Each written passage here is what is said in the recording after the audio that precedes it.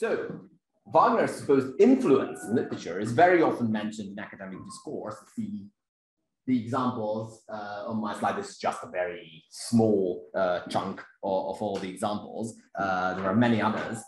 According to these narratives, 20th century authors may have been inspired or challenged by Wagner's artistic achievement, above all by the idea and practice of the Gesamtkunstwerk, or at least by their understanding of it.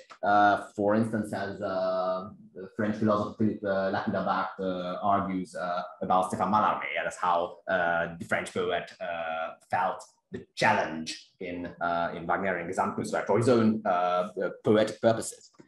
So anyway, some argue that Wagner could serve as a model for even major 20th century literary works like Marcel Proust, à la recherche du temps perdu, In Search of Lost Time. Even music semiotricians such as Jean-Jacques Naquier in his 1984 book Proust Musicien and Proust is Musician, or Eero Tarasti in his Proust and Wagner essay in his 2012 book The Semiotics of Music, How Mozart, Brahms and Wagner Talk to Us. So the former, Naquier, claims that music serves as a utopistic model for literature in Proust's narrative, that the narrator can only fulfill his quest of becoming a writer after becoming capable of understanding music. Although the piece in question is the fictional When They Attack, Naquier puts a special emphasis on Wagner and Proust's relation to his music. And he also draws a parallel between the plot of Proust's cycle and Wagner's Parsifal. I will get back to this a little bit later. While Tarasti even assumes that the French author's monumental novel cycle could be interpreted as a literary representation of Wagner's Ring, he actually uses the word ekphrasis, which is very interesting, I think. It is also often assumed that the so-called Wagnerian influence can be witnessed in the poetic techniques of some authors, especially in the supposed literary adaptation of Wagner's so-called leitmotif technique, such as Barry Millington, you can see it on the slide, claims about Proust, or Dorothea Kirschbaum, a German scholar in her recent thesis about Thomas Mann, or a much older monograph of Ewald and Litz about James Joyce's Ulysses, also claims. So while of these, Kirschbaum is the only one I know of to support her claims with detailed analyses of the Wagnerian, the supposed Wagnerian literary text, amongst Joseph and his brothers in her case. Some, like Litz and also Millington, even talk about an entire tradition of the Wagnerian novel in connection with leitmotifs, in which certain authors would be, in which tradition, certain authors would be especially successful in imitating or adapting Wagnerian techniques. However, we don't get to know how, and especially why, the repetition and counterpoint would work in a musical or Wagnerian kind of development in these novels. So, also we are not even told, neither by Litz nor by Millington, what these motives exactly are in the literary text itself, and especially why would they be leitmotifs instead of simply, motifs. The first problem is that the concept of motive is somewhat different in musicology and the literary studies. Like I can refer back to the Constantin Floros roundtable, where I also try to ask a question about this, because this is particularly interesting in this problem. So the peculiarities of the involved media and their modalities, respectively, influence these these differentiating theories of the motive. In this, in terms of modalities, I rely on Lars Ellerström, the semiotician and media scholar, Swedish semiotician and media scholar's theory on media modalities, in which he distinguishes three principal modalities and the fourth modality, which is a semiotic modality. In the three first modalities, there's the material modality, the sensorial and spatiotemporal modality. And there are obvious differences in these primary modalities between music and literature, the main vehicle being sound versus written words, the main way of sensing being hearing versus vision, also music sort of using real time and space while literature always sort of building up an imaginary time and space while reading, etc. What is interesting for us at the moment is that from these, it follows the differences in the semiotic modality. For instance, there are no stable referentiality or double articulation in music compared to that of language, which of course have a more or less stable referentiality. Therefore, denotation is much weaker. I mean, from a semiotic sense, denotation is much weaker in music. That is to say, much more emphasis has to be put on the signifier in music, musical discourse, to counter this. And that is basically the basis of repetition, or the very important role of repetition in music.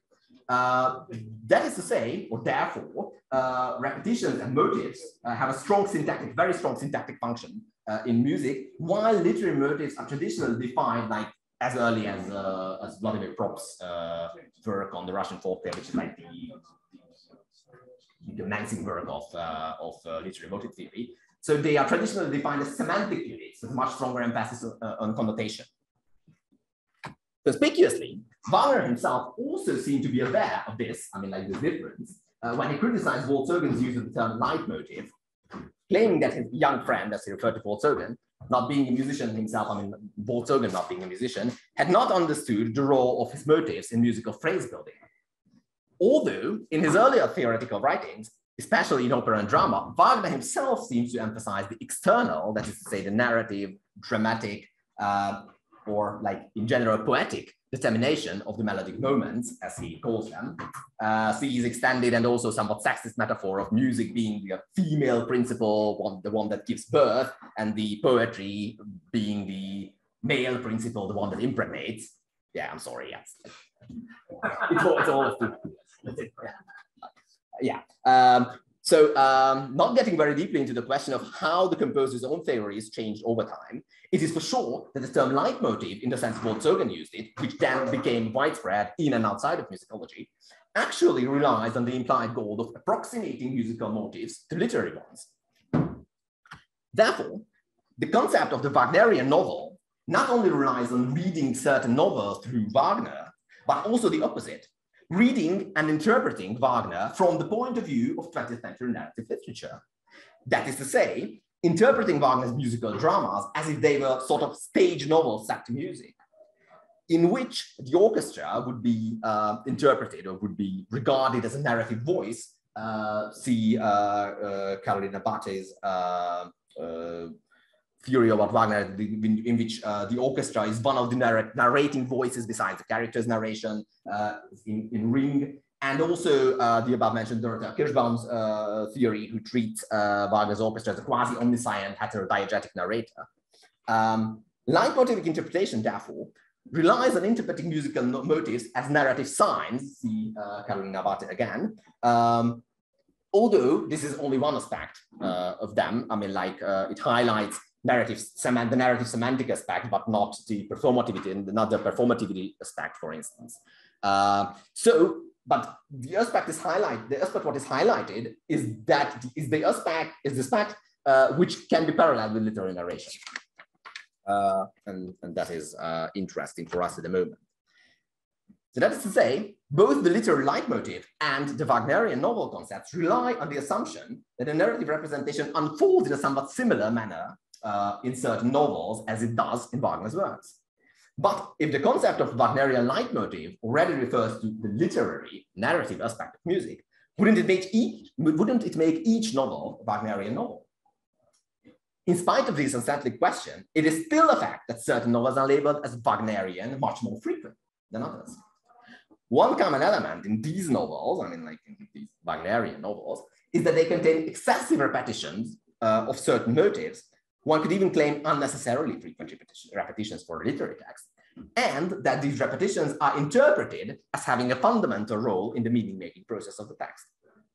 For instance, the Ewald von Litz's claim about Joyce and Proust, and he also talks about Faulkner and Virginia Woolf here, that the recapitulation of certain semantic cores, which are labeled as either images or motives in his analysis, eventually leads to the creation of a semantic structure that forces the interpreter to retrospectively re-evaluate the entire narrative. I mean, like by choice, first of all. That is to say, sort of hermeneutic cycle is being made visible, or that the narrative meaning making, or like a self-reflexive statement is made on narrative meaning making, I would say. It has also been already been repeatedly assumed by scholars such as Claude Lévi-Strauss, to say one of the first, and others following him, that Wagner's music, especially the motivic commentaries of the orchestra, is capable of revealing the process of narrative meaning making exactly through repetition, as Lévi-Strauss claims it. That is to say, the motivic repetition and the orchestra voice in Wagner's work are supposed to lead the listener through a process in which they do not only understand the presented story, but the narrative understanding, or the genesis of narrative meaning itself. Arguably, Wagner's recurring music can actually be perceived as if they presented a model of narrative understanding through presenting the layers of narrative meaning and those of semiotic interpretation, as narrative signs are still functioning as signs in general, in temporally distinct phases. So, and here is the important part. Taking a look at Wagner's leitmotifs from the perspective of narrative structure and semiosis, we may distinguish three levels in both cases, which match quite perfectly with each other, despite the theories of Grimalt and Peirce are not very often treated so. So I am now making very, very bold attempt to reconcile these theories of Grimalt and Peirce. So actually, at first, at stage one, which I label as stage one, we only hear certain musical motives as salient material, and mostly thanks to stylistic, but also sometimes to strategic madness. I mean, like I refer to Robert Hatton's theory of musical madness here. For instance, by Wagner, motives like Ring, or the Valhalla, or the renunciation of love, or the sword, the spear, etc. Like these are motive names used by Wolzogen, but after Wolzogen, they are adapted in most Wagner analyses. Are sort of, made salient. So they appear at the level of manifestation from a Grimaldian perspective, and they appear as more or less pure quality, or as a Peircean first, or as perceived by, or like as perceived in an immediate interpretant in a Peircean perspective. Then at stage two, the repetition of certain motives help us interpret different dramatic situations under the same paradigm, thereby establishing actantial roles and functions, which leads to narrative utterances in a Grimaldian sense at the surface level, of what Grimalt calls the surface level, which is like the narrative utterance for Grimalt is a junction between actants. For instance, like the renunciation, the respective renunciations of Alberic and Siegmund, the first one being love for power, and the second one being his life for love, and referred to this way, and like they clearly present junctions, and they typically clearly work as narrative utterances in a Grimaldian sense. Or like the Ring and the Valhalla motives being variants of each other, which connects Alberic importance and the deeds and goals and etc. Which from a Peircean perspective establishes a relation as a Peircean second, which also connects to the dynamical interpretant. Finally, at stage three, a connection of networks, or like a network of connections, between motives are established. That is to say, a coherent interpretation of the whole becomes possible. Through the systemic similarities and oppositions, the individual motives are located within the semantic network of the entire piece, like how motives like ring, Valhalla, sword, sphere, etc. relate to fundamental semantic categories such as nature and civilization, love and power, freedom and coercion, etc. Like a classical Grimaldian deep structure. I didn't draw the semantic squares, but I think you can imagine. Which is, at the same time, sort of works as a Peircean third, or a final interpretant, like, as a relation of relations, or like a sort of semantic totality.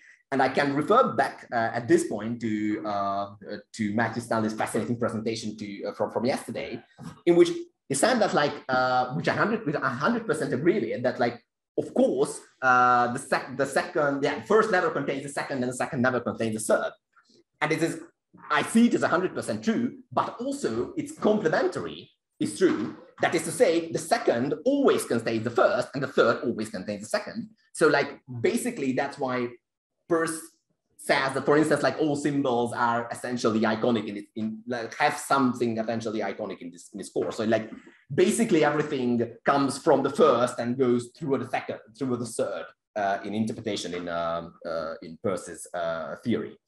So once the fundamental categories of a given interpretation are established, they also retrospectively change the formal levels.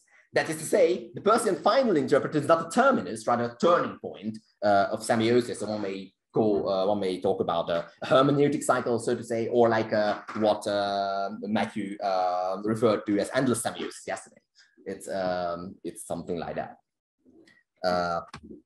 So, and I'm now close to concluding. Like actually show some examples that both in Proust's À la recherche du temps perdu and in Joyce's Ulysses. So both novels can be read in a very similar manner, actually. In the former, by Proust, the final revelation at the Gammon reception, which is compared to Parsifal's Enlightenment by Nattier, which I mentioned earlier, involves the narrator becoming the reader of himself. Actually, it's called lecteur de soi-même in the French text, to fulfill his quest to become a writer through the understanding. I mean, he achieves this through the understanding of the power of analogies and involuntary memory, instead of the formally established opposing categories like aristocracy versus bourgeoisie, the Gammon side versus the basically side, the anti-Dreyfusards versus the revisionists, etc. So like they all prove to be useless at the end of the day. So it's like revealing sort of the narrative, the nature of narrative making, meaning making by building up a seemingly coherent narrative making, which collapses at the very end of the cycle, after like 3,000 pages. Yeah.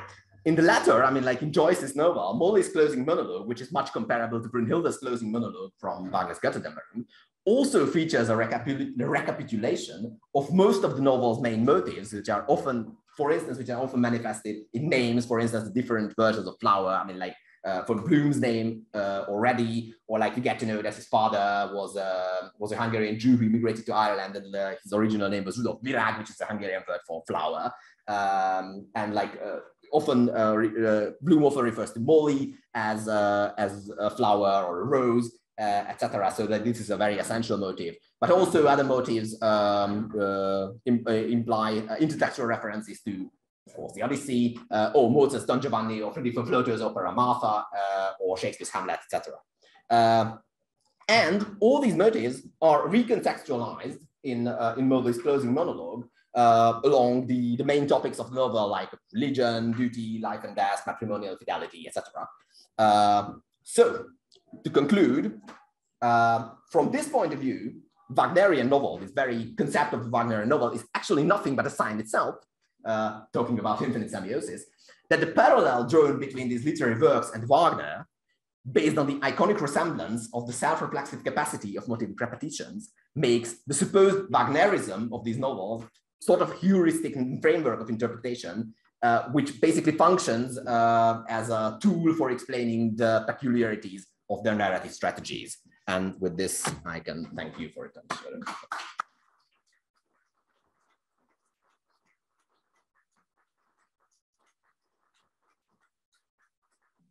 I hope I didn't talk too quick. So, but maybe if you have any questions on the, or like, do we have time? I didn't check. We do. Okay. Yes.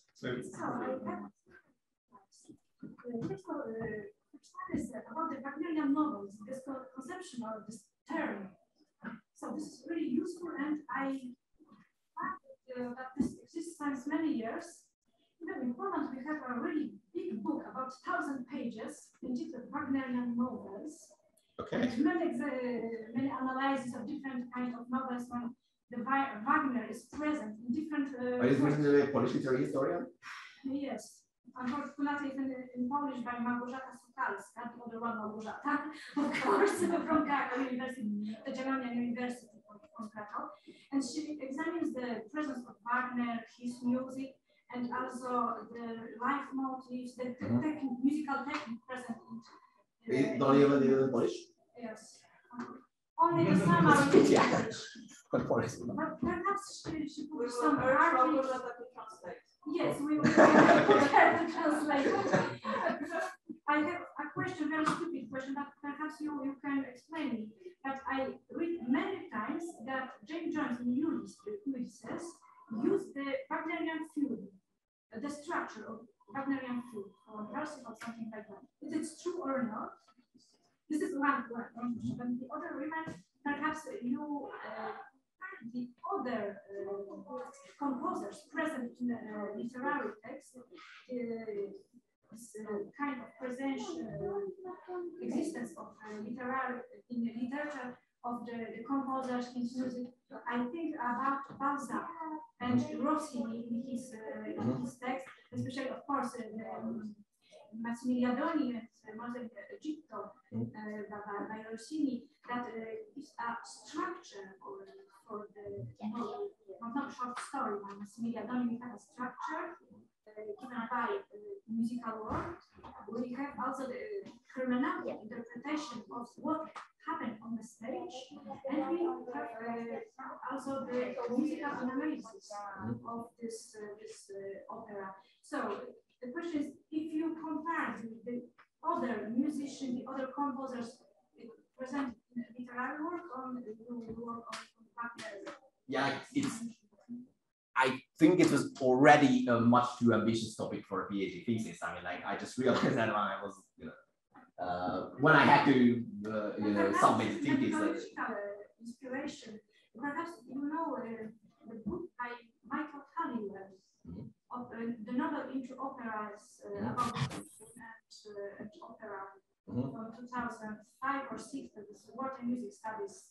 But actually, I think it's actually worth considering, even in connection with other composers and other literatures, which like very often assumed topos that like certain novels imply or like apply certain musical techniques like fugue, etc., which is like what I was trying to say is that like actually it's never a perfect analogy. So it's like this analogy is nothing but a sign relation itself, which has a particular sign function, and like so we have to understand why do we need this signification, like because like otherwise the parallel is always can always be criticized, like of course they are similar in this manner, but in many other ways they are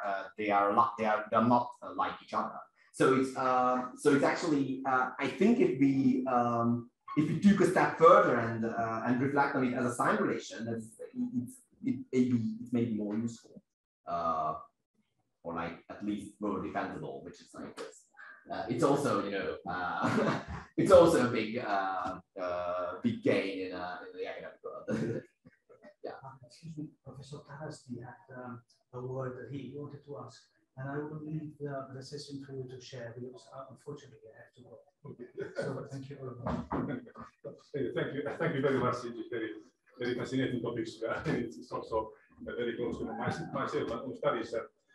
Certainly, as Margosata said, idea of Wagnerian novel belongs to a very, very broad paradigm on different cases, and even other novels dealing with music and other composers. And there are a lot of exciting points of comparison. Let's say John Sand, we have Roswell, we have Franz Werfel, we have Thomas Mann, Robert Musil. So Wagner is present in many ways, but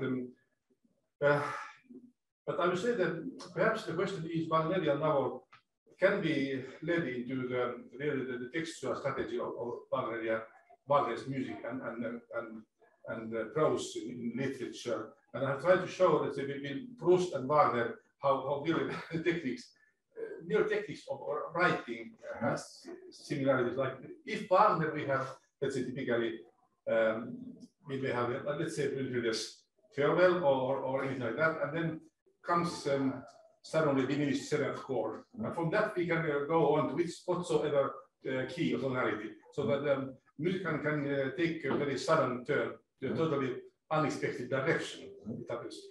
My favorite case is, of course, the Valkyrie, Torresberg, where at the end, the producer sings, und ich bringe den Sieg, the word Sieg, we hear maybe the seventh chord. So we know that is not the truth. So, but anyway, and then Proust prose, I noticed the same techniques that there have been long phrases, I don't know, in Proust, one full page, and at the end, suddenly, it turns around into a totally other direction. So I think on that level, certainly there is something, some kind of Wagnerism. But then your semiotic interpretation, very fascinating, and you side by side in Greimas and Peirce, but I've been thinking that they are very different in their reasoning, the Peirce and Greimas after all. Because Peirce, I think, is first, second, they are some kind of, I would say, phenomenal category starting from the immediate perception with the firstness. I see something first, I see you. Firstness, Mr. Nagy, secondness. This is seminar about Wagner, thirdness. Because in Greimas, it is not psychological, this generative course, it is more logical series or logical inferences, which was criticized by Paul Ricoeur, who said that he is smuggling, however, in this process, external elements there, so that it's not real Parcours for Ricoeur, but that's another story. But then I think that they are, but it's fascinating that we put them side by side, and maybe you might analyze some Wagnerian novel in two manners, but by Greimas and I actually did. Just that like it was a whole PhD project, and I couldn't very deeply into the details like in 20 minutes. But like actually, it just got published in Hungarian, and I'm now looking for an English publisher. So maybe if I find one, like maybe. So try to submit a proposal for work in music studies degree. They are really open for this kind of research. Okay. This is not difficult. They say yes or not.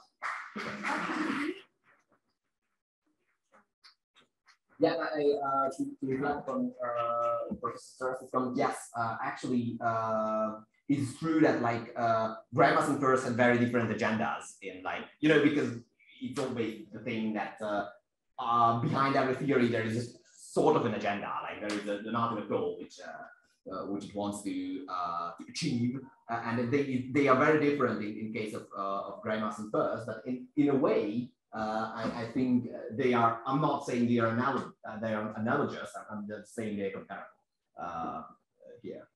I think time's passing, so like maybe we have. One comment just about Greimas.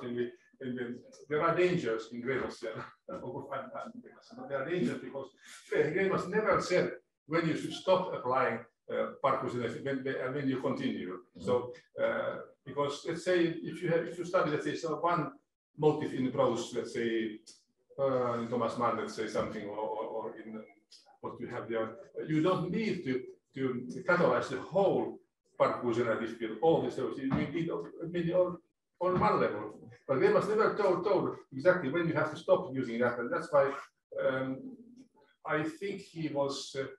Not rejecting, but it passed away in the background, this generative idea. It was very 1980s, John Chomsky's idea, it was fashionable. So it came something different, so that there is that danger. Yeah, like the thing is that like actually I didn't mention it, but like Greimas actually thought it was in the text.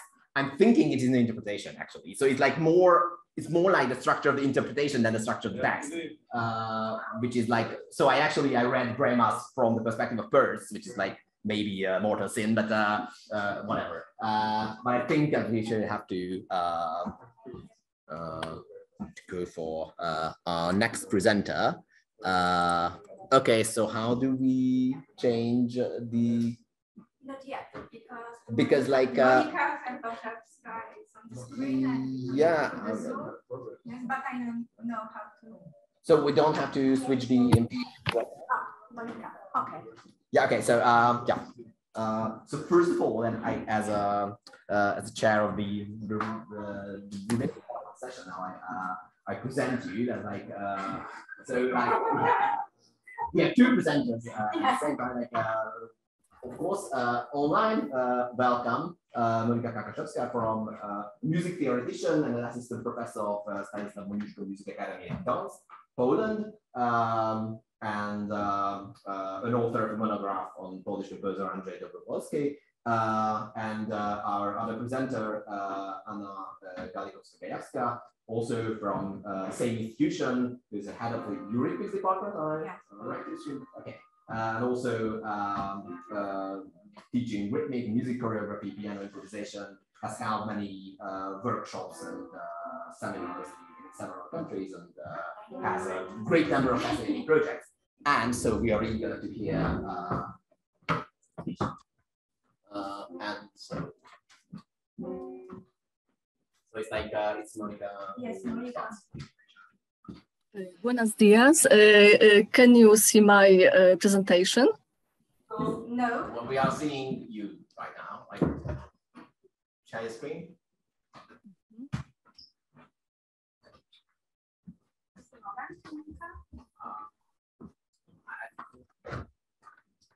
I think you should.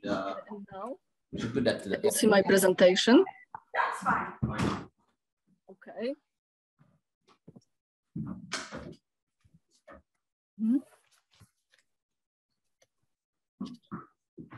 The intersemiotic relationships between contemporary poetry and music notation have already been mentioned in Polish and foreign literature. I seriously consider the motivation behind examining this issue is a deliberate attempt at exploring the areas related to the structure, musical and literary affiliations, characteristic of an intermediate work. It is worth noting at a point that a work as intermediate as Arthur Taiber, a specialist on intermediate issues, emphasizes not only when it combines, assimilates and synthesizes different means of expression, achieving in this way the state of independence and autonomy, but when it combines them in its own unique way. Thus, it's not the number of the media combined in the artifact which makes it intermediate, but only their mutual interaction and transformation by means of the context itself or technological intermeaning possibilities.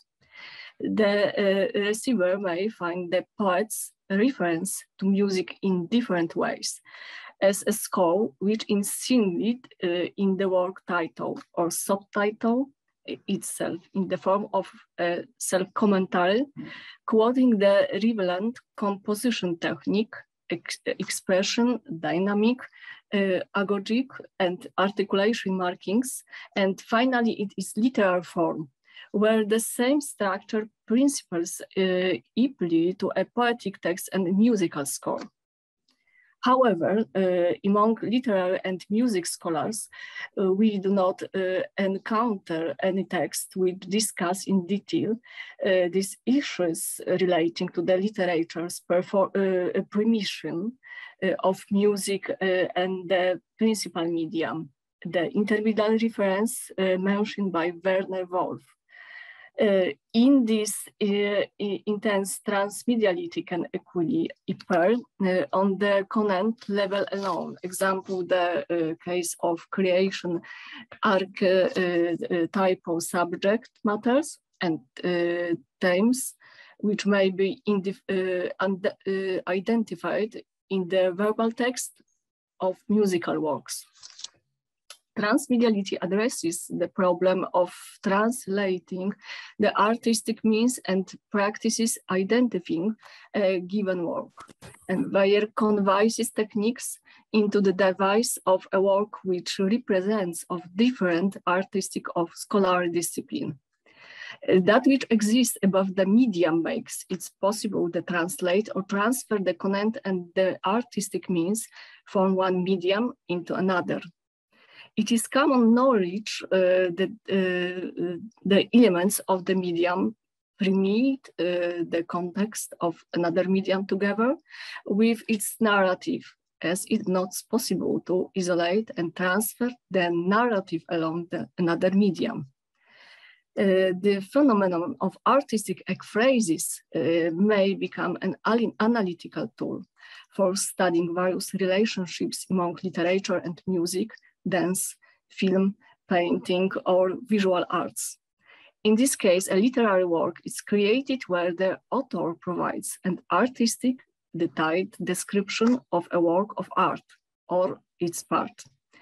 Its aesthetic having an aesthetic appeal for him or her, while introducing the description, the element of his or her original subjective interpretation, thanks to which the work of the acquires new dimensions. It is enriched with a new context and interpretation. The fundamental task of ekphrasis is to elicit in the receiver the emotions experienced in the contemplation of the work of art, as a result of which in the narrative layer a description is provided of the work of art or a different reference to the perceived art object. However, if a work of art is inspired by another work of literature or art, and their interpretation on the emotional and symbolic levels, we deal with an opposite phenomenon, i.e. that of artistic ekphrasis. Artistic ekphrasis involves the permission of meta-artistic text being a reflection of non-verbal material, musical, choreographic, cinematic, visual, or verbal material in a non-verbal medium. It is the correct analytical term for intermediate works. Example, performance art, visual music, and choreography with the use of interactive visualization. The author of an interphrastic work conveys emotion through artistic means based on the interpretation of the literary content of or of another work of art, original work. To clearly outline the distinctions between the media, the author of this presentation chose the artful genre of poetic expression that is the sonnet. Selected for analyzing intermediate reference was a literary work by Cezary Sikorski, sonety from the collection of poems 54 sonety, an example of artistic ekphrasis, as well as two musical works by Paweł Mykieten and Stanisław Sojka, a musicalized variant of one of Shakespeare's sonnets. Whatever have her wish, that has thy will, and example of artistic ekphrasis. Musical sonnets also became the subject of a choreographic work whose motive interpretation is filled with emotion and gestures coded in the music and the literary work. The outcome, the choreographic ekphrasis may and the various elements of the musical composition, its form, musical style and mood, musical elements, the composition of the ensemble, the title, extra musical program, dramaturgy and expression, as well as the content, symbols and emotion contained in the literary work. The sonnets from the collection 54 sonety by Cezary Sikorski are a volume of philosophical poetry and which the verbal matter is a dense network of meanings. In sonety, one might draw an analogy with the works of Bruno Schulz, the poetry of Tadeusz Nowak, and interpointly with a work by Jan Sebastian Bach. Sikorski, as a poet sensitive to music, approaches the work of a poem with the same piety as the sound in a musical piece. Thus, deliberately entitled his cycle of sonnets Sztuka fugi, the art of fugues. The fugue as a Baroque music genre and the literary sonnet are among the most refined forms of artistic expression. Both require care from the form, are difficult in terms of craftsmanship and are full of symbolism. The sonnets discussed are an example of an analytical exegesis of the interpretation of a musical literary text. For here we deal with Heime's interpretation of musicality of the sound type, where the title of the work becomes the main carrier of meanings, establishing a structural model for the entire cycle of poems. The reference in this structure, characterized in the music by artful, full intellectual and formal require, based on counterpoint and polyphony, is singled in multiple levels from the structure of the cycle of all lyrics to the quotes from formalistic motifs. The presence of the music in the sonnets is also singled by the words being a direct relationships with the music. The titular work by Bach influences the situations and areas in the piece. The sonnets contain implicit reference to Bach's Kunst der Fuge and the explicit reference to the music general, making a case from considering this work as an intermediately premeditated poem score. The title of this poetry book does not suggest anything the receiver, and even more so does it not evoke associations the medium outside literature. Yet the poet devotes the 5th chapter of his cycle of poems to Bach's art of fugue, combining in the musical elements with a philosophy of life. The poet alluded in the idiomatic way to the formal structure of Bach's work. The cycle comprises 20 sonnets, counterpoints, including the fifth of divide into to separate rectus and inversus, which indicates constructional analogies with a musical cycle, 19 fugues and canons entitled counterpoints. An overt reference is included to the titles of the sonnets, which contain Latin names and numbering, indicating the names of fugues or canons. Meanwhile, in the order of presenting individual sonnets was changed with the poet, perhaps tied to Bach's, not imposing in the order of counterpoints in the cycle. The title of the sonnets also contain other musical terms present in Bach, such as names of intervals and which strict imitation, rectus, inversus, in stile Francis, and chorale occur. Essentially, music becomes the main theme of the poems, providing the content with musical terminology to which the poet assigned a symbolic meaning. What attracts attention in the literary text of the sonnets in the lack of rhythms and frequent interment, which breaks verses and even stanzas.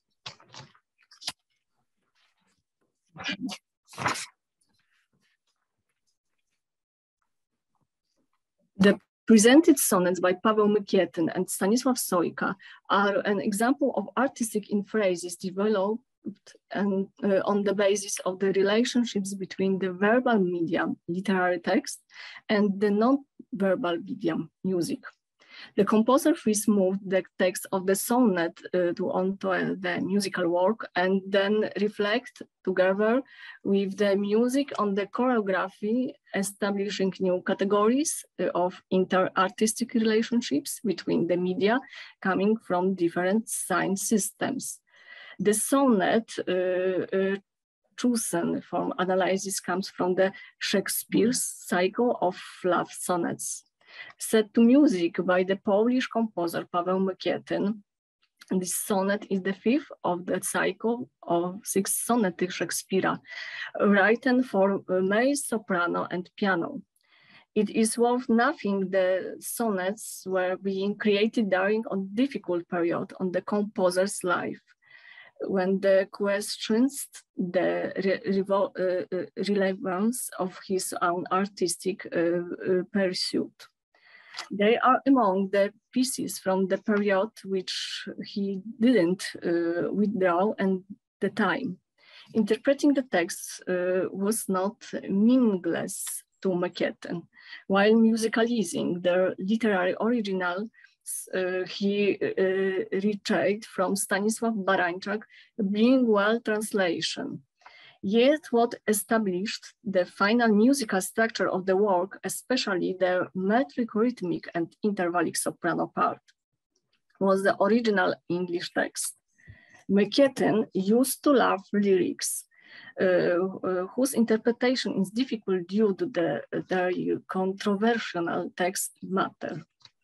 The speaker in the sonnet plays with the ambiguity of the word will, which, according to the sources, means the following.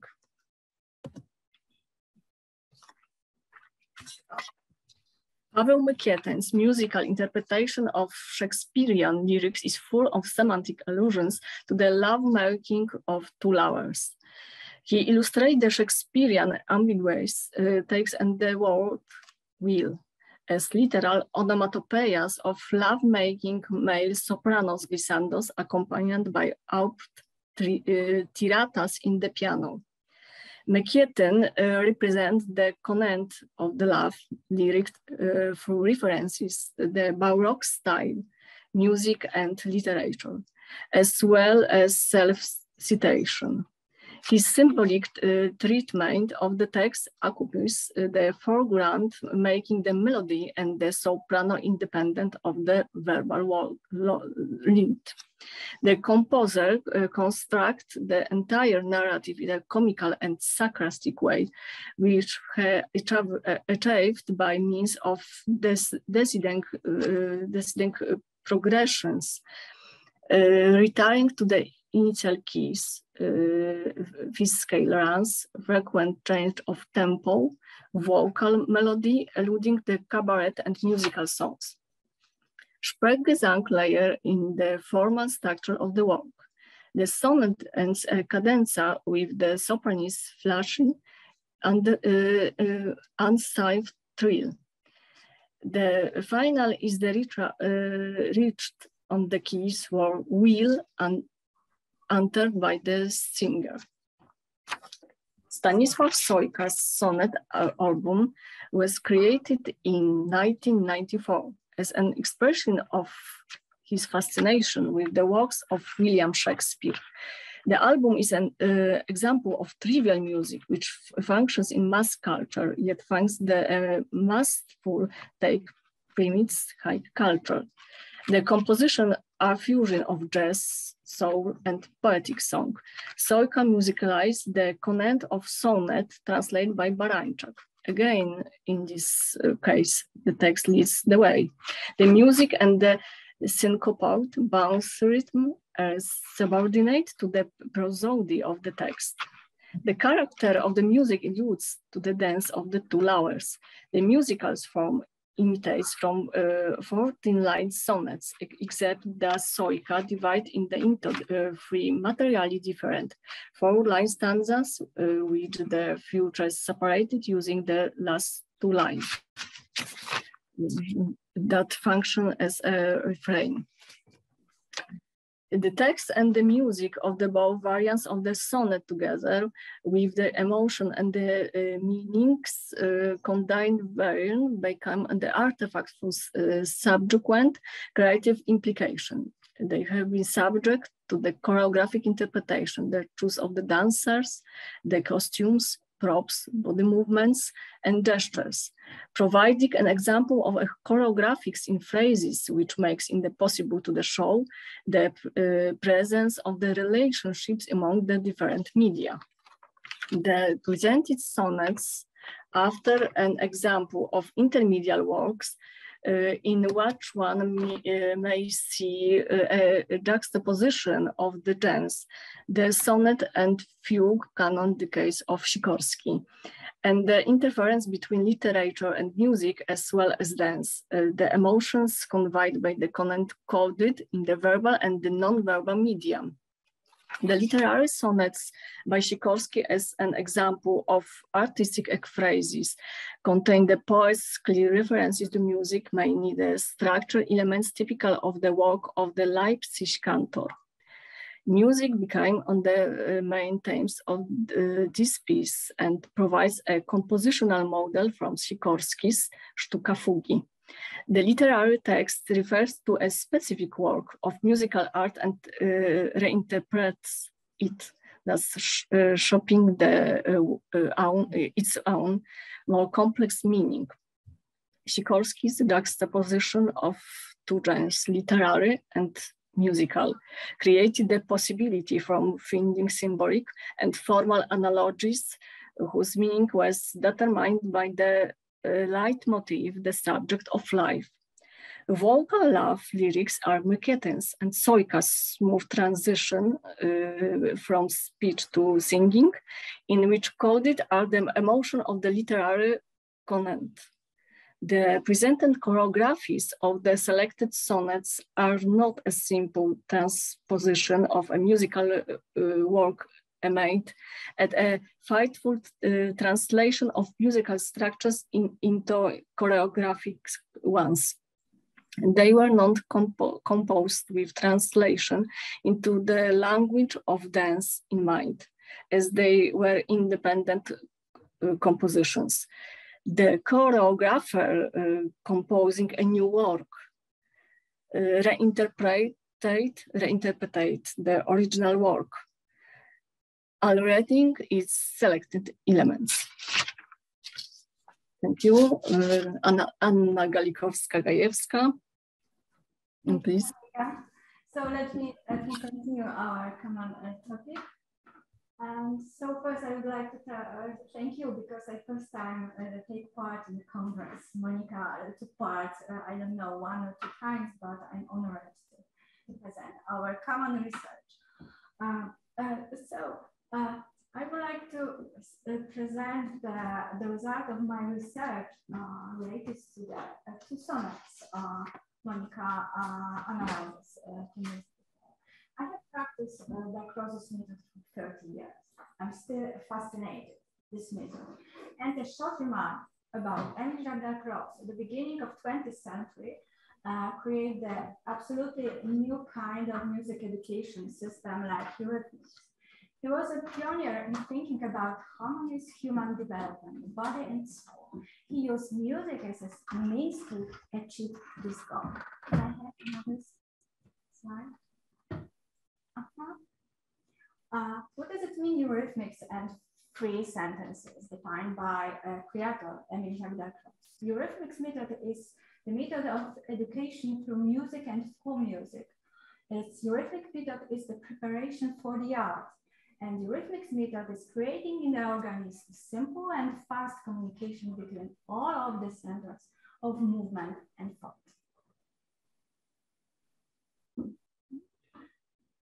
Skip to the other side, Monica.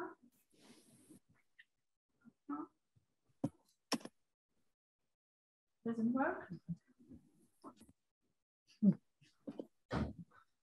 So try maybe.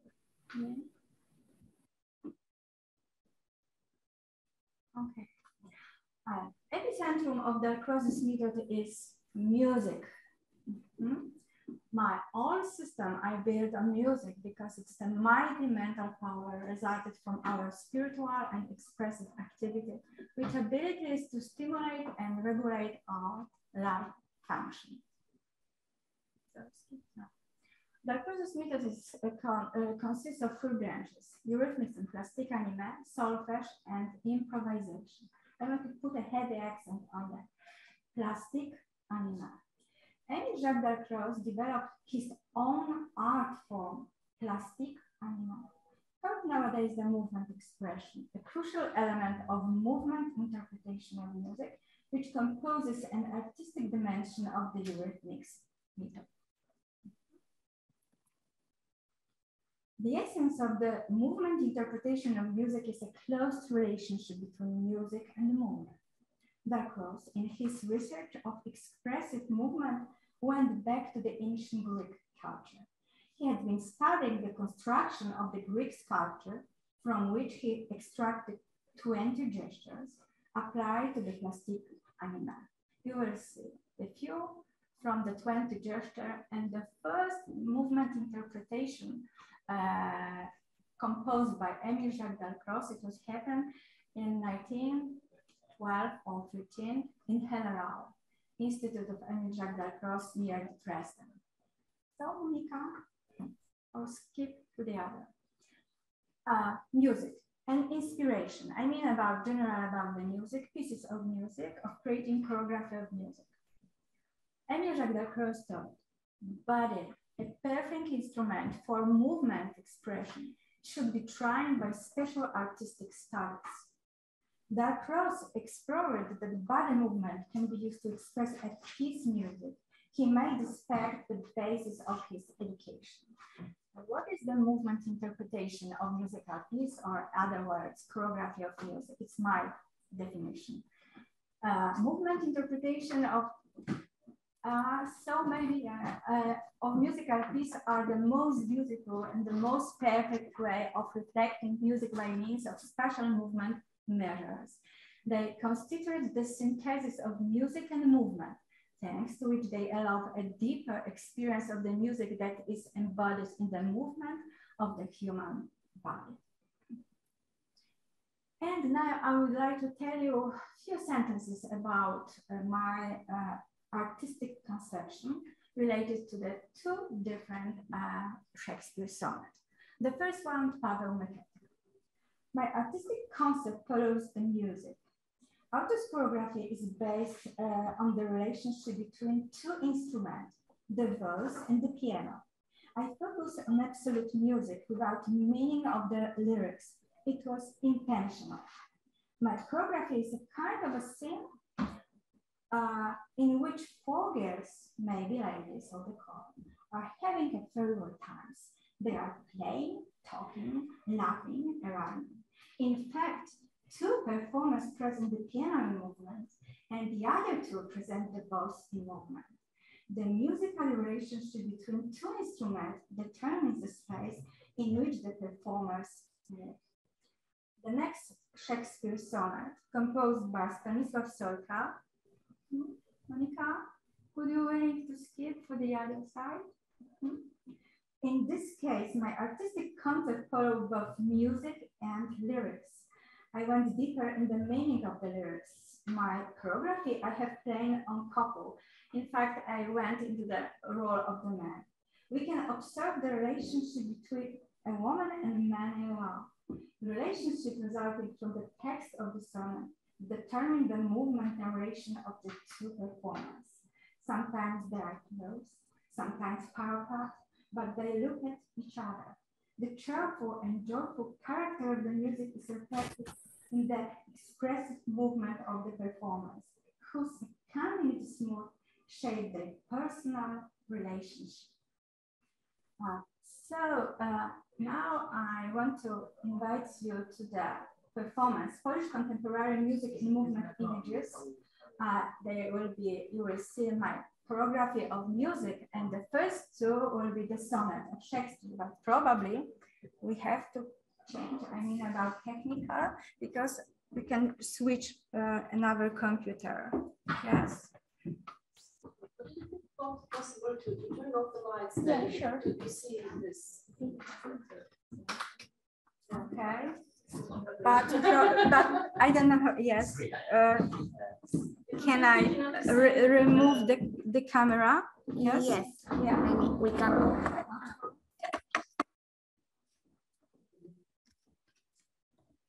So maybe we try.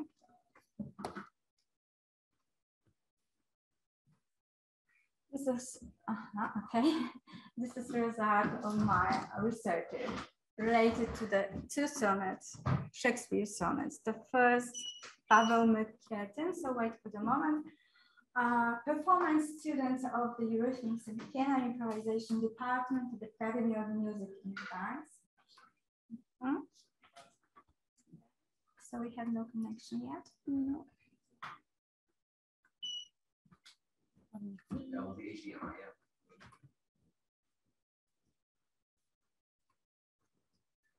Okay. And so what? Yeah, it's a problem because probably it's not so. Okay. So I try. Keep my fingers crossed. Oh, disappear again. Oh. Maybe. Yeah.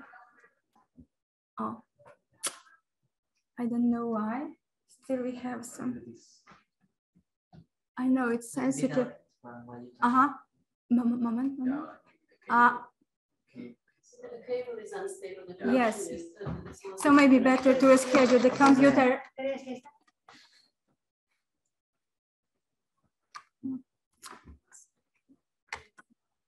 But my adapter does work everywhere. Just a moment. Try me. Maybe you can put it in this table. Yes.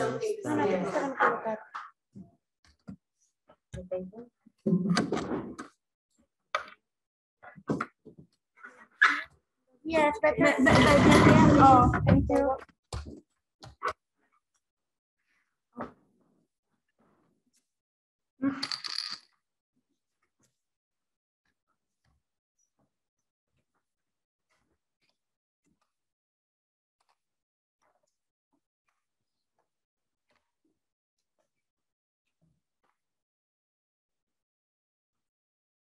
So try.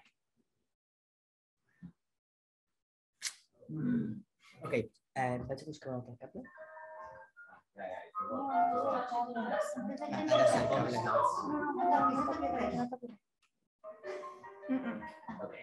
I think it's not a good idea because you.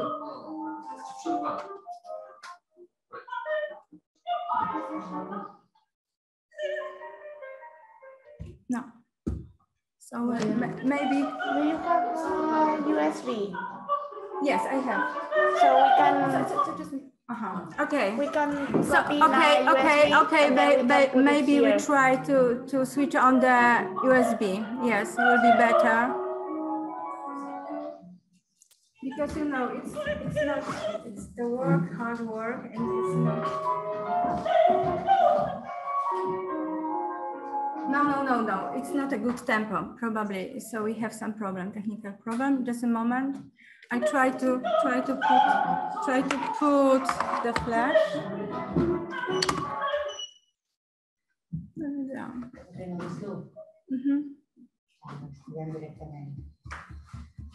I don't know.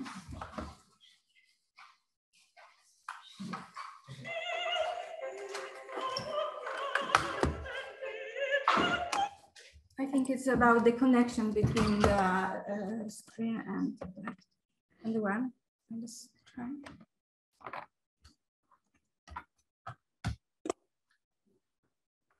don't know why. 1 week ago, I was in the Academy of Music and Dance in Israel. Barcelona. Yeah. Barcelona concert. Yeah. Barcelona concert. Yes. Paweł Mykietin. Perfect. So we will share the. Okay. So Paweł Mykietin.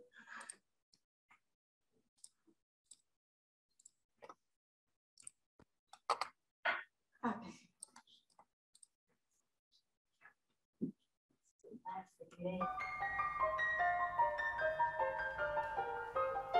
Whoever hath a wish, thou hast thy will, and will do good, and will in overpass. More than enough am I, that makes the still to the sweet will, making a dash of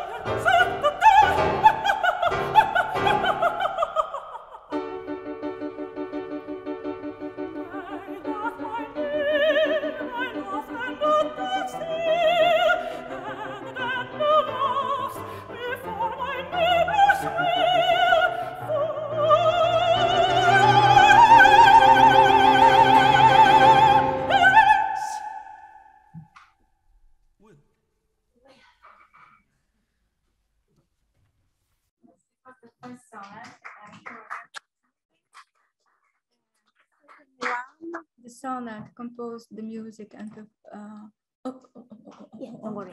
Sorry, and another sonnet composed by Stanisław Sojka. Performance, me and my student Julia Bocheńska, student of the European. Yes, Sojka. So maybe.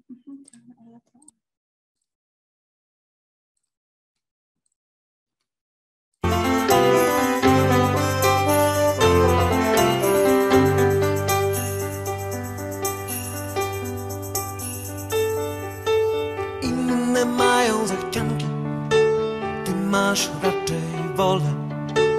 Więcej woli niż trzeba i wolę w zapasie. Do tego wilcie dręczy, próbując w mozole. Czy do twej woli jego wolę dodać da się? Niech suplikanta twoja odmowa nie boli. Daj mu dowoli czynić zadość twojej woli. Czy nie pozwolisz, aby wola twa pojemna choć raz dla woli wila schronieniem się stała?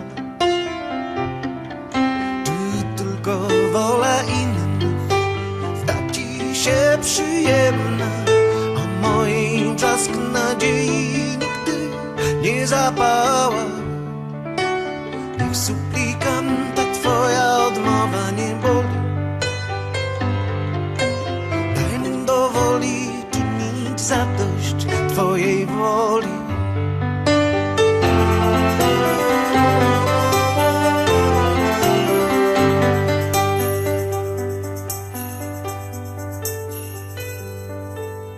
Może choć pełne wody i w dodatku soli, wchłania deszcz w podobnej roli ty, miła, we wolę bogata do swej tak przestronnej woli.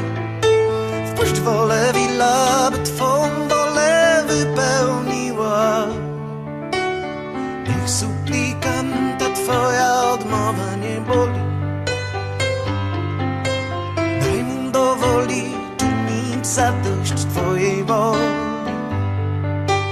Daj mu dowoli czynić zadość twojej woli.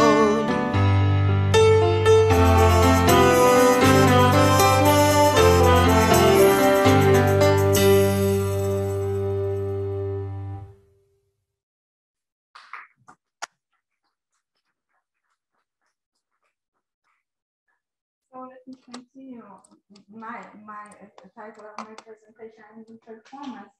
So it was happened 2020. So everybody knows it's happened 2020.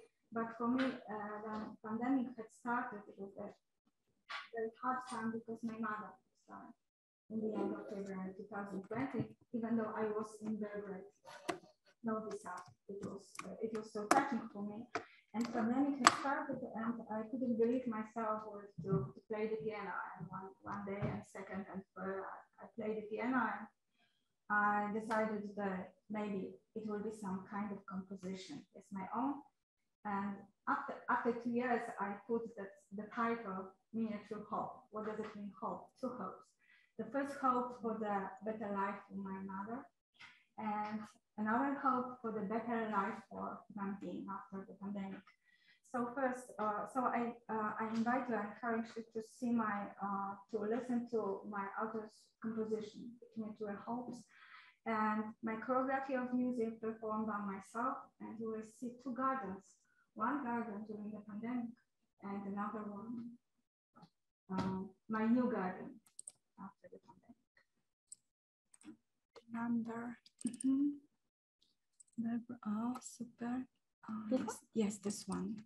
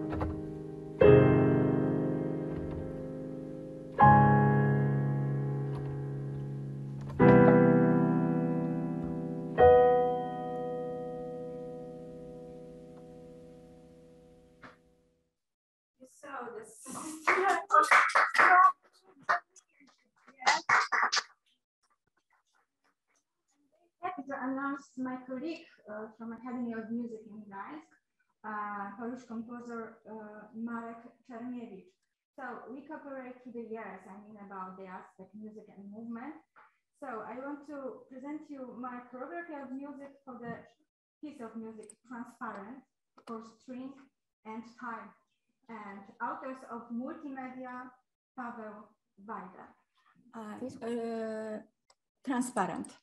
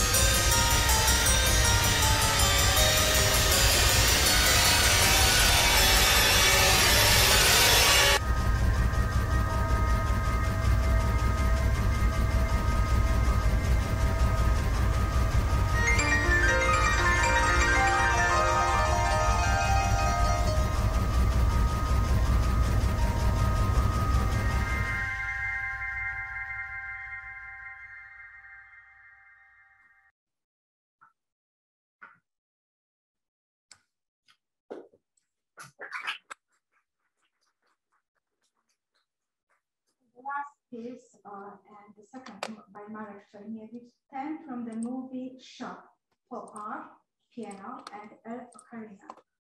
A choreography of music, my author's performance, me and Shenya Huang, the students of the Rhythmics and the Piano Improvisation Academy of Music in Gdańsk.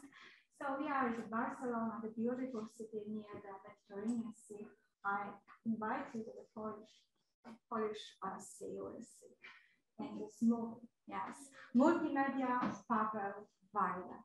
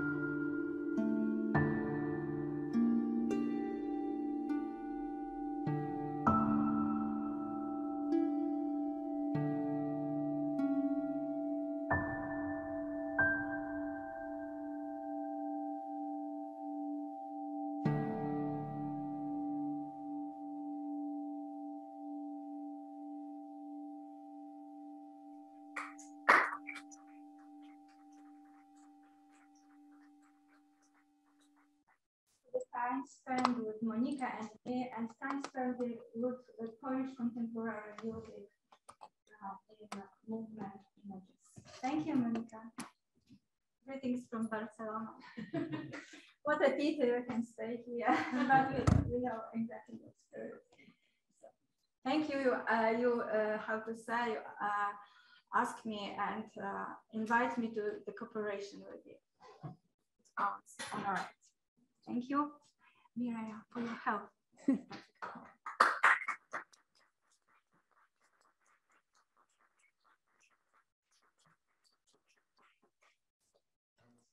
Both of you once again for this fascinating double presentation that was theoretical and artistic. Fascinating. Okay, so I presume there will be questions, and I presume we'll have time since we get it. Just right. So we have plenty of time for questions.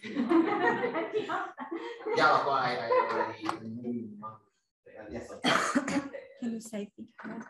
So, thank you very much for this presentation. I was wondering if the term translation would be more appropriate for the description of what specialists in your industry might be transferring the structure of music into the movement, because I think it is more strict and more strictly bound to the work than choreography in traditional sense. Yes, agree, because Amisha Garkowska to say to put the music into the epicentrum of his method. Yes? It doesn't mean that my choreography of music, of course, it's a base of the idea to be closed music. Yes, it's not a pretty way to compose the music like so we sometimes we see, because the difference between, so we have the differences between the choreography of dance and choreography of music. I mean about me and my colleagues and our students who graduated, we are musicians first. We are not the dancers. Of course, so you saw on the one of the slides that Amisha Garkowska thought and was convinced that the body is the most perfect system. Able to reflect every shadow of the music. So we are the musicians first, and it's the reason that we go deeper in the sense of the piece of the music. Yes. So I can say that when I thought what is the step by step, for example, my artistic process creates some movement or choreography of music is, so first the listen to the music should be, how to say, make me crazy. And this is the first point that I decided to put the one piece of music and start my artistic works. The second is first the connection and imagination in my mind. But the third is analysis of the music. Yes. So it's not that we are able to express every detail of the music, because it's not a goal and sense. But always we should follow the music, because it's how to say, the legacy of the processes. Because the music is changing, because the world is changing, because our body are totally different than the beginning of the 20th century. You saw on one of the slides. It was in February 2012. So it's for me, it's always fascinated that string link between music and movement. Of course, I put into my soul, my brain, and myself in my artistic work. But for me, it's always fascinated. Of course, I'm also interested in differences. I mean, a new path of link and music and movement. But honestly, I have practiced across 30 years, and for me, it's more convenient. So I want to tell that the most beautiful. But when I hear about the dancers nowadays, they are more skilled in string link between the music. Why? Because, for example, in Poland, so when I mean about the system of music education, the eurythmics or the sum, not maybe all method, but the subject. Eurythmics is obligatory for the dancers, yes. In ballet school, it's the reason, for example, that dancers are more, how to say, conscious of idea, link music and movement. Yes, because of course the dancers are more skilled technically. So it's differences between me, for example, even though I have never tried any kind of dance. Yes, so I'm great to express here, and it was happened maybe 5 or 10 years ago that I was born to be rhythmic express, connect the music and movement through the body. Yes. So thank you for rather your conclusion, and it was really it is honor. And again, Monica, thank you very much. You invite me to the cooperation, because it's not the first time we cooperate and present the result of our research 2018 in Verona during the generative congress. So it was also for me very interesting. Well, thank you for this presentation. We have made a step away from the talks we're listening to. And maybe it's something what we needed, especially with those pink lines going back there to reset our brains after everything. But my questions was actually, I'm as a music theorist, of course, everybody learned about Alcross and his method and so on, but actually we don't know what to do with it. I mean, I've seen it in my books for in my exams, but you said that you have a eurythmics department. Do you have some student? Do you have a separate study program? Yes, absolutely. Yes, and what do people do after they finish that? I'm interested in so institutional status of that. What can you do afterwards? Is it popular? Where the eurythmic? So eurythmic in Poland, how to say, as much as it's impossible. So our system, I mean the Polish system of eurythmics, absolutely how to say. It's brilliant. I mean about this because the level of teaching in eurythmics has a great tradition in Poland. So we also celebrate 100, yes, yeah, practice with that process of decades by decades, generation by generation. It's not just only my opinion, but I'm not the kind of the person to express about myself. So my mother and my father also explaining that the other person express opinion about us. Yes. So many times during the international congress and conference in Europe and difference and not only in Europe and abroad, the people from Geneva, the Institute of Geneva, because of its headquarters in a teaching field of eurythmics meter, how to say, tell us and confirm that eurythmics in Poland is really a very good level of teaching. So we have 6 academies in Poland that the students can continue their education, yes, and develop their skill in this field. You asked me about the possibility to get work, yes. So still we have too less students because eurythmics is how to say, is even our press school. We start in a press school, then we have a strictly eurythmics kind of music education in the first grade in music school, primary music school, secondary music school. And they can continue like me, for example, because I passed every levels of eurythmics education and the high music school and then academies, yes. So after our graduated either on the bachelor's or master degree, you know, any, how to say, problems to find a job. So they merely teach at schools? Yeah, at schools and not only schools, but yes, it's in different places and cultural centers, but first our graduated we prepared to work as a professional teacher of eurythmics and a primary and secondary music school, yes. And even though eurythmics is a subject offered in ballet school for 4 or 6 years, and every actor's schools and film schools. So we have a great tradition developed. So it's the reason I'm always, how to say, very honored to spread the Cross's legacy, and believe me, the Congress, because it's not about the rhythmics, but it's about the musical meanings. But what does it mean, the music, in fact? It is the language. So we talked to Monica present her part of presentation about the relationship between the music and literature and music. But in fact, the music is a language, yes. So what does it mean that Cross's language is to translate the musical language into body language through, and of course we can add emotional state, our mind and soul, our expression. That's great, thank you. I also had questions for both of you. I suppose, Monica, you can hear me, right? Monica, słyszysz? Do you hear us? Monica, can you hear us? Yes, yes.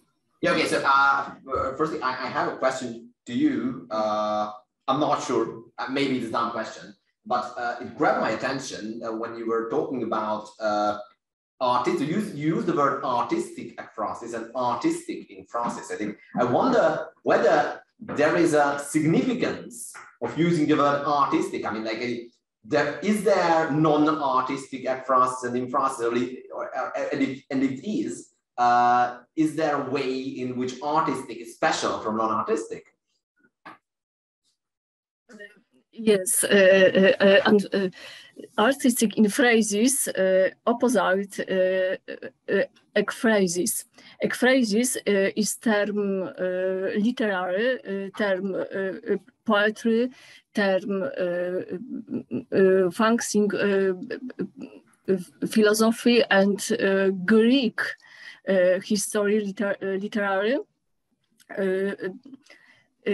Artistic ekphrasis, my definition, opposite ekphrasis, artistic.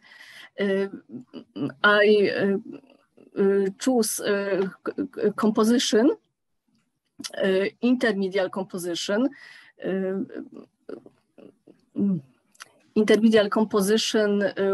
with emotional aspects, composition, choreographic composition with intermediate aspects, two media, three media, multimedia aspects, and problematic definition. My science project. I don't know. Okay, thank you anyway. I'm like, that's actually a huge problem to think about. And I have another question to Anna, which I'm quite sure is a dumb question, and it stems from my general insufficient knowledge of Jacques' theory. But it's like when you were talking about this, you know, I knew that, like. So that there is this unity between, you know, movement and music and so forth, and like the unity of expression. That hit me that, like, of course, as a former Wagner scholar, that like actually Wagner's theory in opera and drama had like a huge passage when he's explaining that how he wants to reunite movement, poetry, and music as it was in ancient Greek theater, as he argues. Yeah. So my question is, did Dark Rose also have such an ideal in the past? Yes, because he was very interested in culture, Greek culture. So it's also Greek. Yes, absolutely, also Greek, because the 20 gesture are, how to say, inspired by the gesture of the Greek culture. But it was the base, because when we compare this gesture from, for example, my choreography of music, probably we can find some link, but it's because the music is changed. But you will see the photo for the first performance in Hellerau. The Hellerau is nowadays also the very important point in the Cross's past, the Cross's heritage. It was at the beginning of 20th century, it was the building, it was the institute founded for two German brothers, especially for the Dark Cross. So it was absolutely, how to say, amazing, because for the 1 year they built a beautiful building, huge building, very inside it was, how to say, the concept amazing with the lights, etc., etc. So the first one of the first photo, the first presentation, interpretation of the Orfeo and Eurydice bar Gluck. Yes, it was author's interpretation by Emile Jacques Dalcroze. You will see that the tunic, it is the close relationship. Those went from the Greek. So yes, it was absolutely, he was absolutely fascinated. Not only some culture, Greek culture, but also the system of music education in ancient Greek. Another question. My fiance went to Waldorf school, and like she always mentioned European artists and second. Was there a direct cooperation between Darcroze and Rudolf Steiner, or it was just Steiner adapting Darcroze's methods? So yes, it is a good question, because what was the how to say in the end of the 19th century, not at the beginning, at the end of the 19th century, Emile Jacques Dalcroze thought that dream about some kind of musical education where the music will be connected with the movement. And Emile Jacques Dalcroze, and also, for example, when I mean about, it is the one of the person and the new wave of the pedagogical style at the beginning of 20th. And it is a good question, because I never know who was first. Yes, or Dalcroze or Orff, etc. They have, say, inspired each other, in my opinion. And Dalcroze, and probably you know about Isadora Duncan, the dance song. He danced without any shoes, yes, just only clothes and a tunic. So it's also very.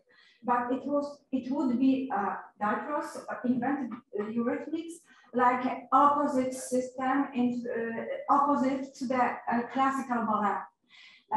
He was a king of the nature, I mean technique nature. So I'm very happy, because my cousin delivered me some unique films from Dalcroze's Hellerau, archive, yes, from archive.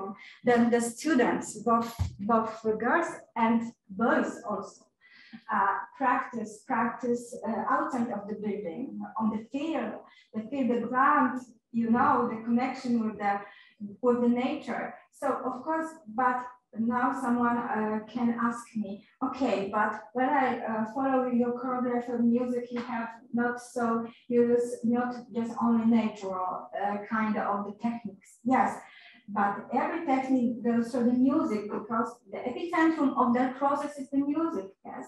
So when I, for example, start to work with some classical kind of the music, I try to keep the mood and aesthetics of the classical period in history, but sometimes I go some across,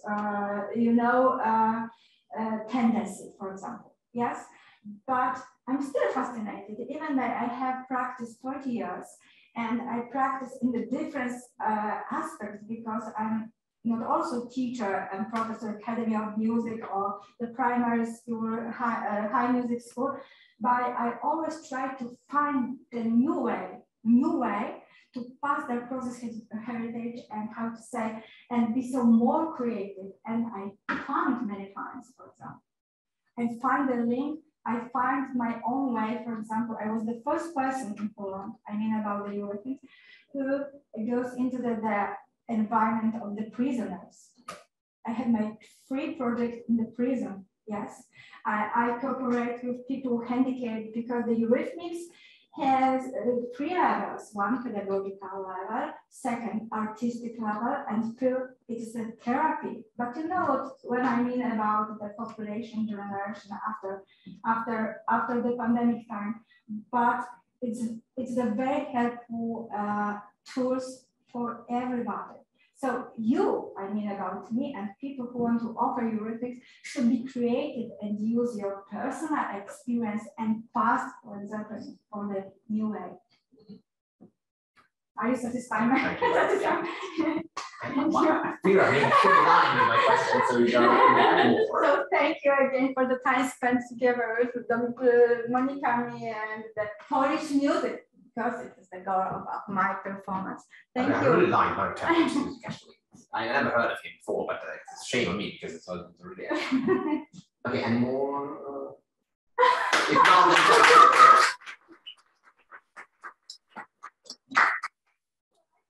I can dziękuję because the people from Poland to answer English. So thank you. They are the moderator of the session, our panel. Thank you. And thank you. Bye, Monica. Bye. Bye. Thank you.